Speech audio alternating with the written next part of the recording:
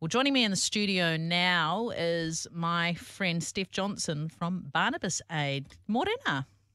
Kia ora. Kia ora, how are you? Yeah, good. Good. How are you? Good. Happy New Year.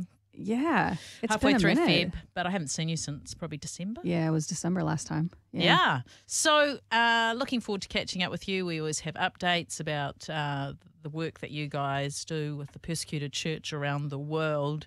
But I'm excited to hear that you've got a praise report for us today. I do. Woo-hee! Really cool. That's cool. Yeah. I love praise reports. I do too. I think they're, next to chocolate and, Jesus. Yeah. Pretty good, eh? Yeah. So. Yeah. Well, I mean, when we hear praise reports, that's when we're reminded that prayer makes a difference, right? Because Absolutely. there are all these people all around the world who are being persecuted for their faith and, the different stories that you bring to us each month. But, and to be honest, sometimes it can be a little bit overwhelming. But when you hear what we're about to hear. Yeah, exactly. puts a I like smile that on your you're face. putting a little bit of a, mystery to it. Like, ooh, got something to wait for. Now, if you were TV, you would cut to like a commercial break right now. Ah, Yeah. So I prefer radio. I do too. Although saying that, this is probably going to end up on Shine TV as well. It is. Yeah, I forgot about that. Mauritania in northwest well done. Africa. I love having us say countries that are pretty hard to say. Yeah. And most of the time, like these ones that people don't hear about. I mean, when was the last time you talked about Mauritania? I've never talked conversation? about it. That's Yeah. why before we went on air, I asked you how I pronounced the Yeah, name. yep. Hey, I had to look it up too. So, no shame in that game. Yeah. But yeah, it's a really interesting country, like Western Africa country. So when you look at a map, it's kind of right by Mali and over by the Sahara, like over there. So very deserty kind of climate. 100% Islamic. So their country is run by Sharia law. Very, very few secret Christians living in that area. And that's kind of what we're going to talk about today is a praise report of what happened in Mauritania recently with these Christians that we're praying for. So basically, I'm just going to cut right to it because I'm just excited right now. But, we were usually with Mauritania, you hear about tragedies like killings. And it's one of the countries in the world that actually will kill you. It has a death penalty if you convert from Christianity. And they hold that. Far out. Can you believe that? That's the death penalty if you decide to become a Christian. Yeah. So obviously people, if they do become Christians, which obviously they do, they try and keep it quiet, they do kind of. they? I mean, very I down would. low. I love you, Jesus, but Absolutely. I want to live. I mean, you got to be smart about it, right? Yeah. And that's what these Christians, they want to live to tell the story of who Christ is so more people come. It's, when you live in these countries, it's not like you want to stand and shout from the rooftops, although your spirit wants to. But, you got to be smart about it. And with these Christians, they showed a baptismal video on social media.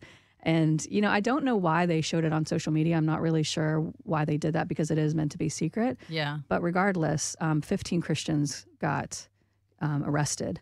And the praise report is that the government basically, when they stood trial, they said, look, just kind of keep it on the down low. Don't spread this Don't make a far big and deal wide. about it. Yeah.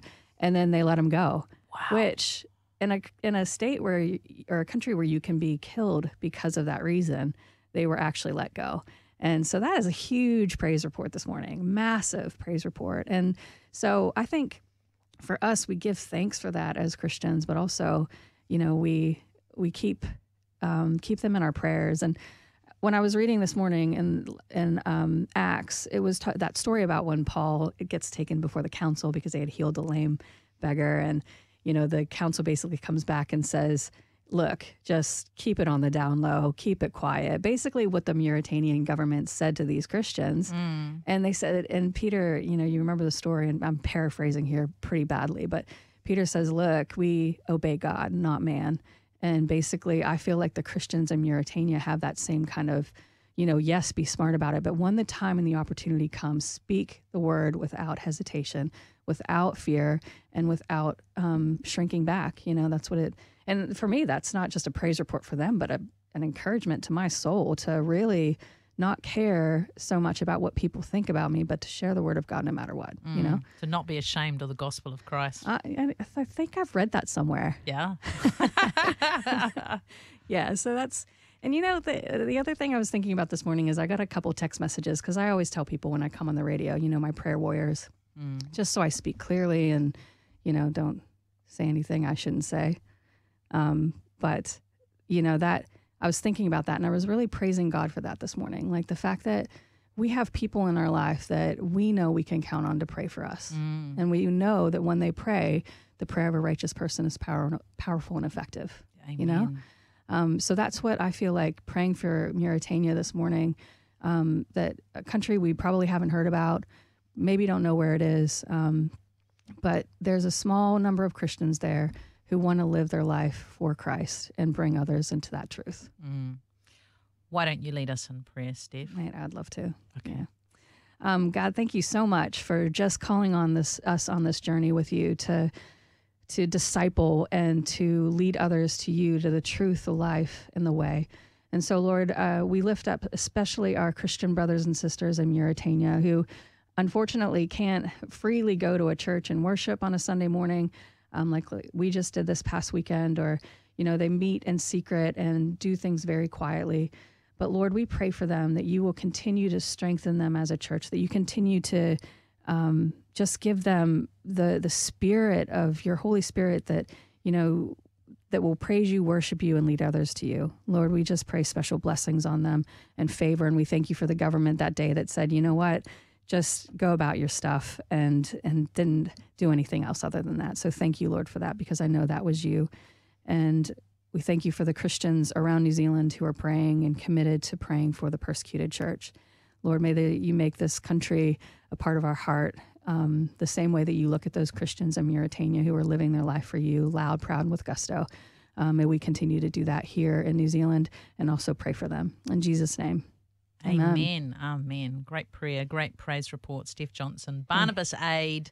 Check them out online, barnabasaid.org. Steph's in with me each month for a catch-up. Yeah. See you next that. time, my friend. Cheers. Thank you for watching. Hope you enjoyed it.